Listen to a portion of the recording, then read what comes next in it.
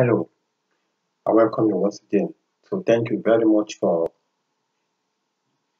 being part of me because if you love truth, you love this channel, you always write comments, you always share to other people, you like, you touch the likes, I like the video and all that, you are part of me. We are one. You love me.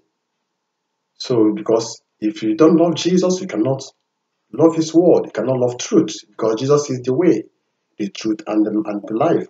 So I think for you loving this channel, loving everything that concerns me means you are part of me, that you love me, and I love you too. I love you too. As I say, I always say that people that love truth will like this channel. We subscribe to the channel.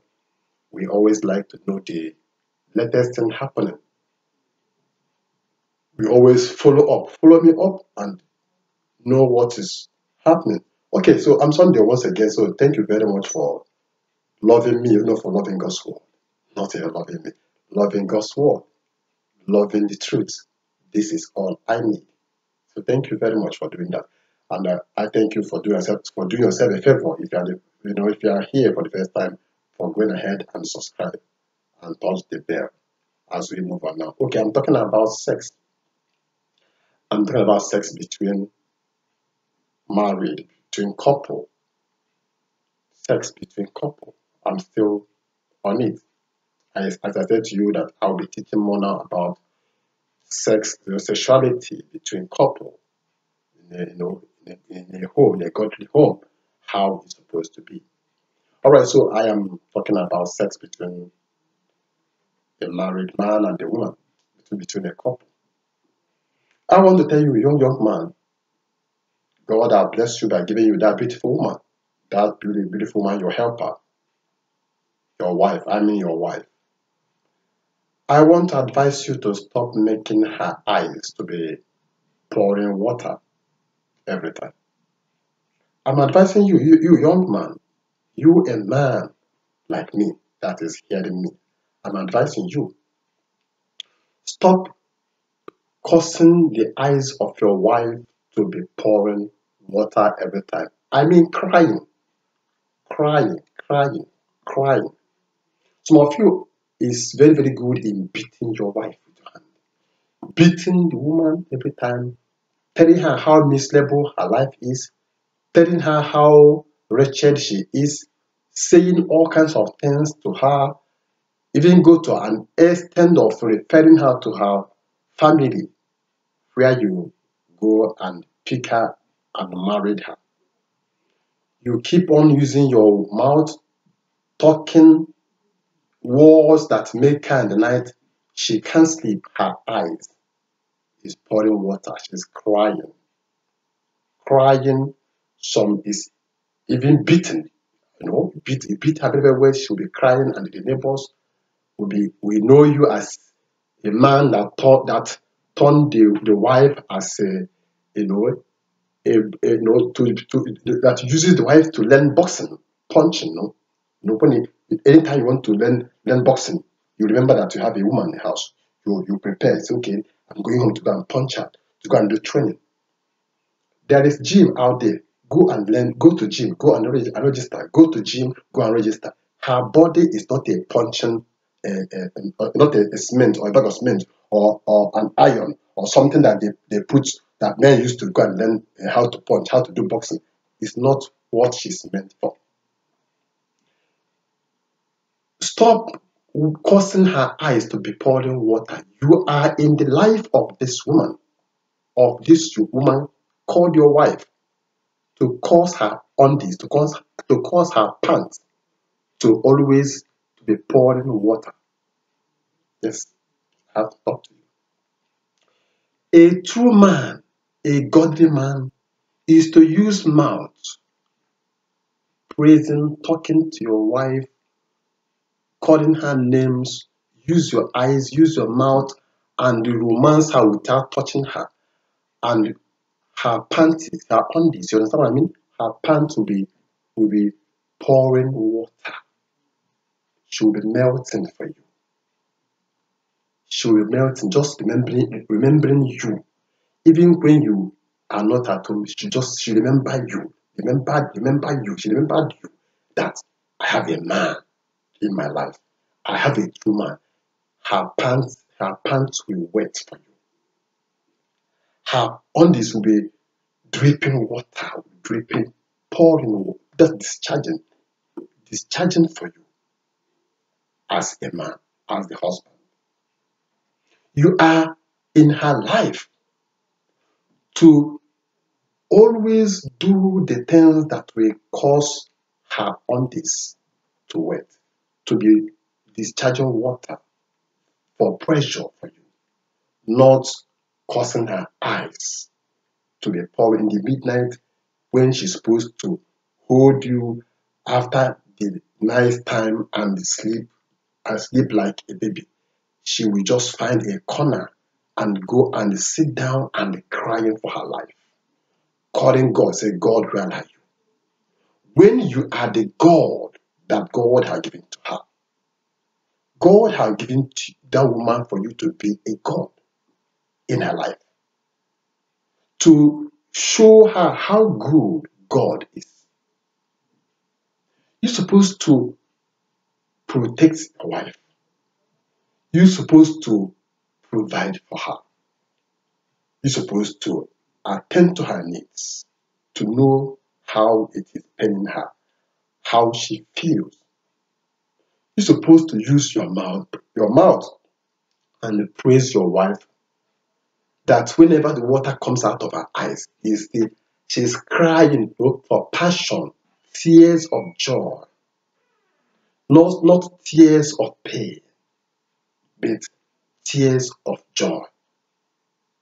You suppose when you sit down with her, you talk to an extent, that she will start to cry and hold you.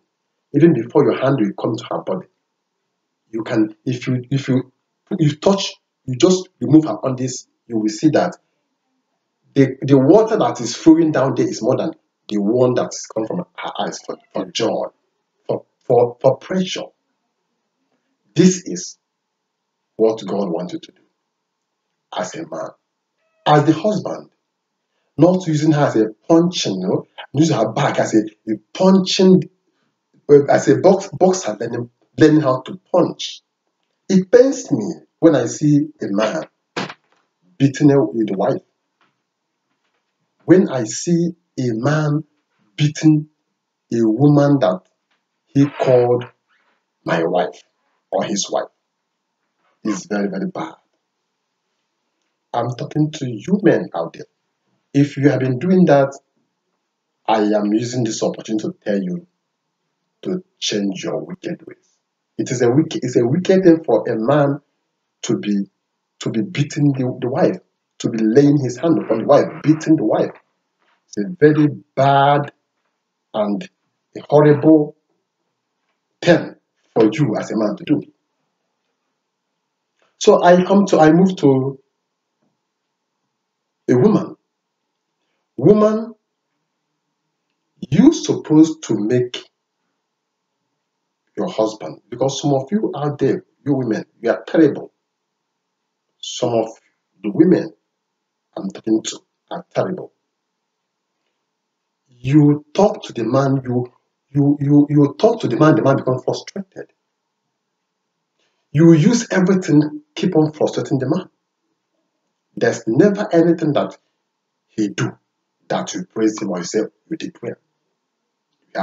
You didn't see him as a husband or as a man. You keep making his life miserable and hard, making things hard for him. You don't supposed to make his life hard for him. Listen, woman, I'm talking to you, woman. I'm talking to you, beautiful woman. That is, listen to me. I'm talking to you. You're supposed to make his life. You're supposed to make his dick. You know what I'm talking about? You're supposed to make his penis, his dick, to be hard, not making life to be hard for him. You're supposed to make that you look at your husband, the way you talk to him, the way you attend to him, the way you use your mouth and praise him, the way you treat him, you do not touch him, but you look at his boxers, or you try to look through, you see that his manhood is as strong as iron, without you touching, without you coming near or touching him. You will see his manhood strong like iron. Don't make his life to be as iron. Which means don't make his life hard. Woman, stop making his life hard and miserable. You are in his life to make his manhood. You know what I'm talking about? Penis. Penis. I believe no no small no small underage. I don't want, because this video is meant for couple. You're supposed to make his to be strong like iron, not his life. Okay? Okay? The best way to do that, know the thing that he so much love. Do those things. Do the things that he likes so much. Learn to praise him. We men, we are very easy.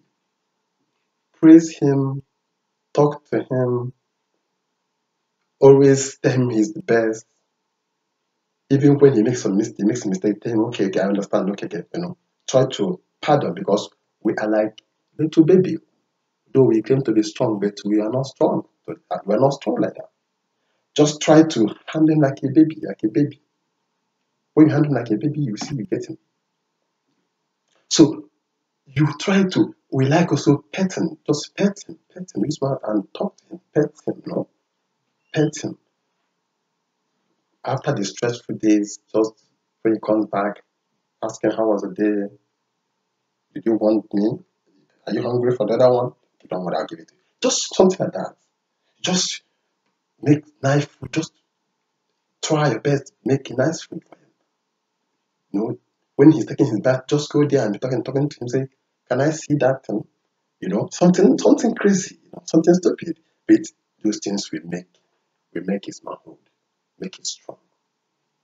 And his life will be very, very as soft as butter. You are making his life very soft, very easy. Everything easy for him because of the love you are giving him. But you make the manhood strong.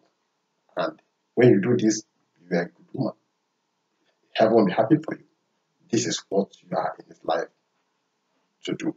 Not shouting, not making him miserable, not quarreling every time, quarrelsome woman, not arguing every time, not fighting every time.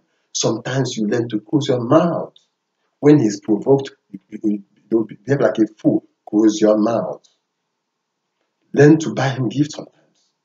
That looks, maybe, no matter how little, you give him some gifts. Give him some, do you understand what I'm saying? Give him some gifts. This is how it's supposed to be.